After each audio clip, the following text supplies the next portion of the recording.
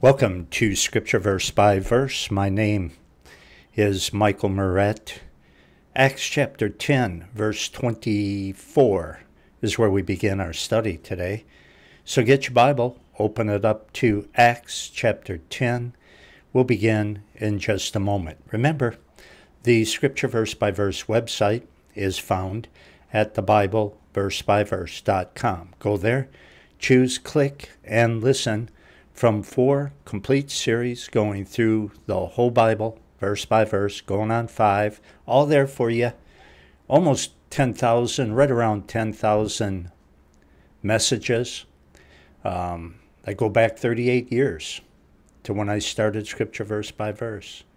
4 complete series going on 5. It's all there for you at thebibleversebyverse.com. And now let's pray. And Father, we ask that you would sanctify us by your truth. Your word is truth. In Jesus' name, amen. Okay, 10:24.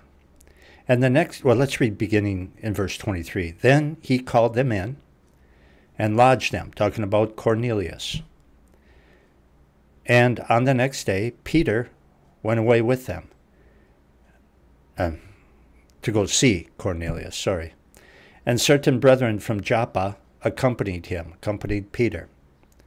And the next day they entered into Caesarea. And Cornelius waited for them, and he called together his kinsmen and near friends. This was a big deal for Cornelius. He was excited about Peter's arrival because Cornelius knew that God sent him and that he was about to receive the word of God from Peter. And he's excited. He can't wait. And those of us who have the word of God in our possession should be just as excited as Cornelius was. We should be just that excited to read it. Christians who love the Word of God, love being taught the Word of God, are no different than Cornelius. They're excited about receiving God's Word because it's God's Word, and they're content with it. They don't need entertainment. They don't need cuteness. They don't need intellectualism from their teachers. They just want the pure, simple Word of God. We should never take it for granted. And I don't think we do. I don't. And if you're a regular listener to God's Word with me, I don't think you're the type that take it for granted either, because I know how much you love God and His Word. You would. You must. Otherwise you wouldn't be here. 25. And as Peter was coming in, Cornelius met him and fell down at his feet and worshipped him. Cornelius had a heart for God, but falling and worshiping Peter proved that Cornelius needed instruction. 26. But Peter took him up, saying, "Stand up, I myself also am a man." Pope is supposed to be the descendant of Peter. In the direct line of the first pope, they say, Peter. He should be just as appalled as Peter when people bow before him and kiss his ring or call him Holy Father of all things. Good night.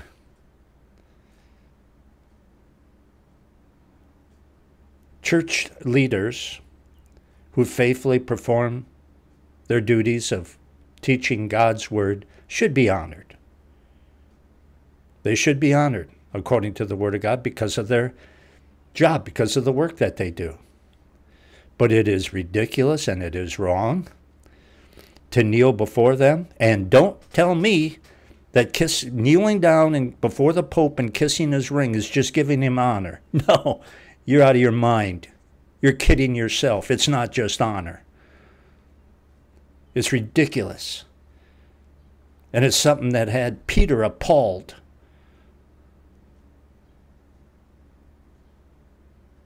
It's wrong to put such a focus on a religious leader. I don't care who he is.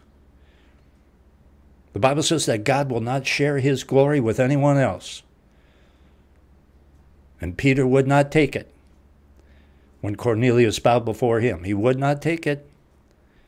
And neither will any true holy man of God. 27. And as he talked with him, he went in and found many that were come together. So Cornelius had a whole household. He had a whole house full of people there waiting for Peter to show up. 28.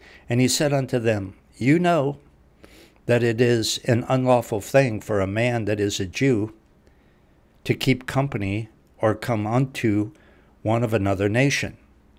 But God has shown me that I should not call any man common or unclean. Therefore, I came unto you without questioning as soon as I was sent for. I ask, therefore, for what intent you have sent me. You know, going to the house of Cornelius was a huge deal for Peter. And it was a big step for him to take. Traditionally, even touching things that belonged to Gentiles, or certainly entering into the home of a Gentile, would make a Jew unclean, ceremonially. But God is stretching Peter's belief. He's changing him. Those days are over. And God is asking Peter to set aside his religious tradition that's no longer biblical. It was biblical in Old Testament days, but not anymore. Those days have passed. God has turned the page. And Peter said, God has shown me not to call any man common. Calling a man common means calling him second-rate. And there are no second-rate human beings. Because we are all, each and every one of us, probably the 10th rate, or 20th rate, or 100th rate. We are all that way.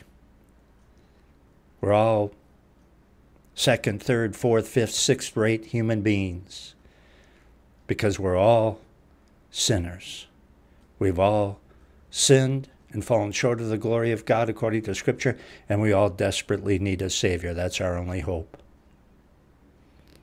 The big difference between a saved person and an unsaved person is that the saved person has accepted God's mercy and repented, and the unsaved has not. 30. And Cornelius said, 4 days ago I was fasting until this hour. And at the 9th hour I prayed in my house, and behold, a man stood before me in bright clothing, and said, Cornelius, your prayer is heard, and your alms are had in remembrance in the sight of God. Send therefore to Joppa, and call here Simon, whose surname is Peter. He is lodged in the house of one Simon, a tanner, by the seaside, who, when he comes, shall speak unto you. Immediately, therefore, I sent to you, and you have done well that you are come. Now, therefore, are we all here present before God to hear all things that are commanded you of God. And the man that Cornelius speaks of, that told him these things, was an angel. Cornelius really didn't know what was going on. But he wasn't alone, because Peter didn't know what was going on either. Almighty God used an angel to bring these two men together. God was working behind the scenes, using an angel to bring these two men together who were both clueless as to why they were there or what was going on. You know, if we could only see into the spiritual realm, we would probably be amazed at all the angelic activity that's going on our behalf. According to Hebrews chapter 1, it is happening. We don't see it. We don't recognize it most of the time. But it's happening. just like it happened here. 34, then Peter opened his mouth and said, of a truth, I perceive that God is no respecter of persons. That's a big lesson that Peter learned through all this. God is no respecter of persons, meaning this: God is not partial on deciding who to love and who he will save from hell. Doesn't matter what kind of blood you got flowing through your veins, as long as it's red. God's love and his mercy are not confined to the Israelites or to anyone else. This is something that Peter needed to hear. 35, but in every nation, he that fears him and works righteousness is accepted with him. Salvation is always through Christ, and it is always by God's grace, without exception. It's always through faith in Jesus Christ. But God knows the hearts of those who would receive Christ if they could and if they had the opportunity, because God knows what's going on inside of every person. The person who fears God, according to Peter, understands that he is accountable to God, and as a result, he avoids all known sin and asks for forgiveness when he fails. He gets that. In other words, a person who fears God lives up to the light that they have, and that person will receive more knowledge from God, I believe it, just like Cornelius did, so that he can receive Christ and be saved through Jesus, because there's no other way. You can't be saved unless you hear about Jesus and receive Jesus. Jesus himself said, unless you believe in me, you will die in your sin. It is wrong to say, as Billy Graham and Robert Schuller, the king of the Crystal Cathedral,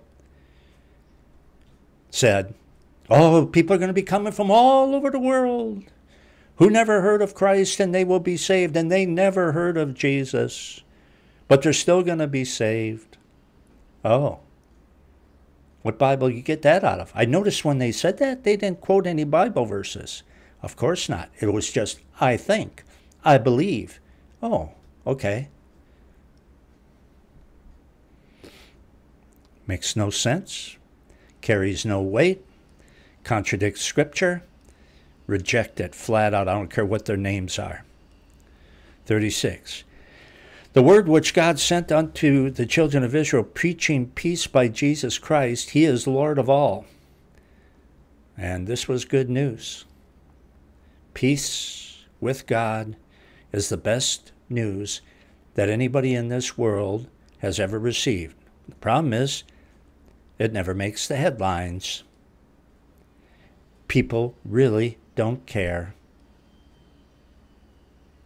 If Christians don't get that good news to the world, no one's going to hear it, and even the remnant won't be able to respond. 37. That word, I say, you know, which was published throughout all Judea and began from Galilee after the baptism which John preached, John the Baptist, how God anointed Jesus of Nazareth with the Holy Ghost and with power, who went about doing good and healing all that were oppressed of the devil, for God was with him. In the previous verse, we see that Jesus is good, and here we see that he is Lord of all, meaning that he does whatever he wants. He's Lord of all. Thankfully, he's also good. He's good. That's why we don't have to worry about the fact that he can do whatever he wants to do. We should be glad that he's good. Jesus can do anything. He is Lord of all. He can do anything that he wants to do, but unlike all other absolute rulers, Jesus only does what is good. 39. And we are witnesses of all things which he did, both in the land of the Jews and in Jerusalem, whom they slew and hanged on a tree. Him God raised up the third day and showed him openly, Every single sermon recorded in the book of Acts that we have looked at so far included a message about the resurrection of Jesus Christ. And that confirms, that resurrection is a thing that confirms that everything Jesus said was true. Because if he ever would have told one lie, he never would have came back from the dead, because he would have sinned, you see. So how do we know that Jesus is the way, the truth, and the life, and nobody comes to the Father except by him? How do we know that for sure? It's because Jesus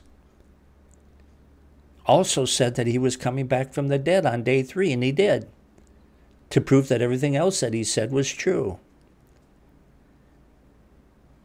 Jesus is the only religious leader who ever started any religion, who ever came back from the dead physically, bodily. And that proved that everything he said was true. Proved that he was perfectly holy and reliable. 41. Everything rises and falls on the resurrection, you know. And that's why that one fellow, he was pretty, I don't even know if he's alive yet. But this was like 30 years ago, maybe 40 years ago now. He was an atheist, a sworn atheist, and he knew that the resurrection of Jesus Christ was pivotal when it came to atheism or Christianity. So he, very smart man, set out to prove that Jesus Christ was not raised from the dead. Here's an atheist who sets out to prove that Jesus Christ was not raised from the dead. By the time he got done doing all of his research, he had repented of his sin and received Jesus Christ as Lord and Savior, because he was absolutely sure that Jesus rose from the dead. And he wrote a book. It was called Evidence That Demands a Verdict. And I'm sorry I can't remember the guy's name. Evidence That Demands a Verdict. Yes, sir. All the evidence is there. And Jesus is the only religious leader, the only one who ever started a religion, who said he was going to come back from the dead physically, and did. And even gave the timetable, 3 days, and he did. 41.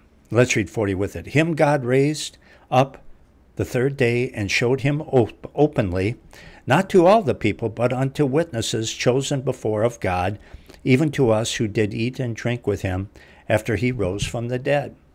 Notice that it says that they ate and drank with Jesus after he rose from the dead.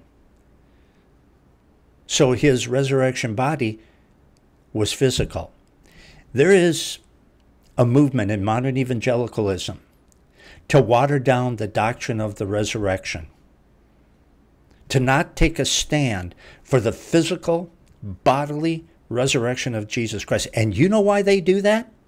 It started in the so-called evangelical Bible college, Bible colleges and seminary. You know why they watered down that truth? So that they could appeal to a broader base of professing Christians who don't take the Word of God at face value. So they sell out Jesus Christ, the most pivotal doctrine in all of Christianity, in my opinion. That's a tough thing to say. But that's how important the resurrection is, because without that, you got nothing. Without the physical, bodily resurrection of Jesus Christ, you got nothing.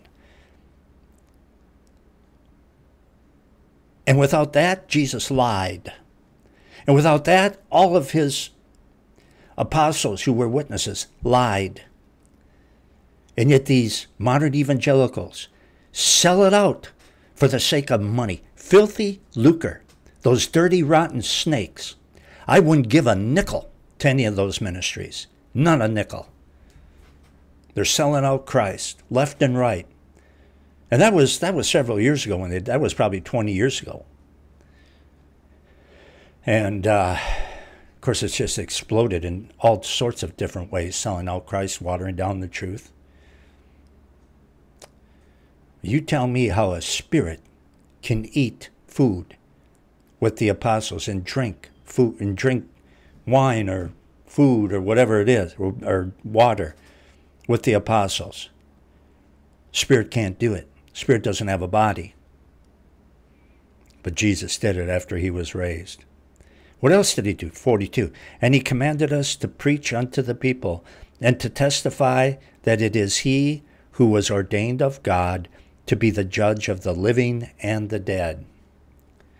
Notice, Jesus will judge those who are still alive when he returns, and he will judge those who he will raise when he returns. He will judge the living and the dead.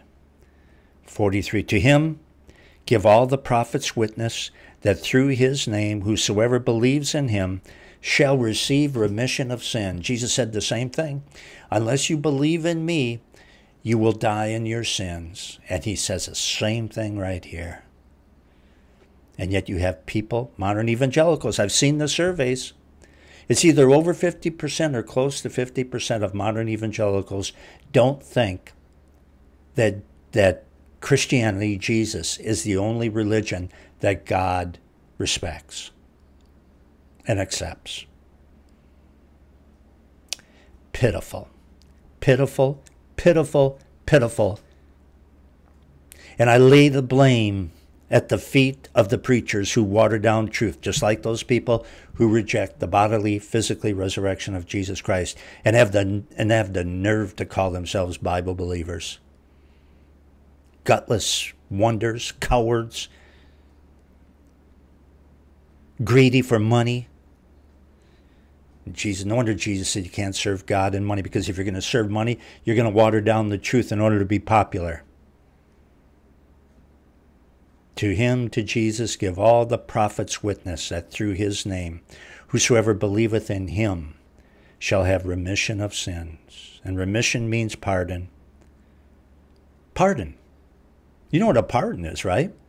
A pardon is when the guy in charge, the president or the governor, issues a pardon to a guilty criminal. He doesn't say, "Oh, I declare that this criminal is innocent." No. He just says, "I pardon you. You're not going to be punished for your sin." That's us. That's you and I as Christians. We're not innocent. God never ever tells us that we're innocent. We've just been pardoned. Through Jesus Christ, we receive a full and everlasting pardon. That's it. We're guilty as can be. But God pardons us through Christ. And with that, we'll stop. Study all of God's Word with me at the Scripture Verse by Verse website, and that's found at thebibleversebyverse.com. If you would like to be a part of Scripture Verse by Verse, it's very easy. Pray for me and pray for God's Word. Do it right now while you're thinking about it. I know many of you do put a note on your refrigerator and on your bathroom mirror, because I've heard from you and I appreciate that. Please do that. So every time you see it, you'll be reminded to pray for Mike and pray for the Word of God. It makes all the difference in the world, believe me. I'll make a deal with you. I'll keep getting out the Word of God without watering it down. I'll keep teaching the whole counsel of God, verse by verse, without compromising for a second. I'll do that, and you pray for God's Word and for me, okay? Because when we do that together, we do those two things together, as dynamite. That is spiritual dynamite that the Holy Spirit will really, really use. So let's do that. And also, please study God's Word with me, because that's so important. We need to take in as much of God's Word as we can. That feeds our spirit, that draws us closer to Christ, that increases our faith, that helps our priorities be in line with God, and helps us to tune in to the mind of Christ, which is inside of us. So please study God's Word with me. And when you take a break from studying, go to the front page, click the donate button, prayerfully give as the Lord may lead, because that also makes you a big part of this ministry. Thank you. And thanks for studying with me. See you next time.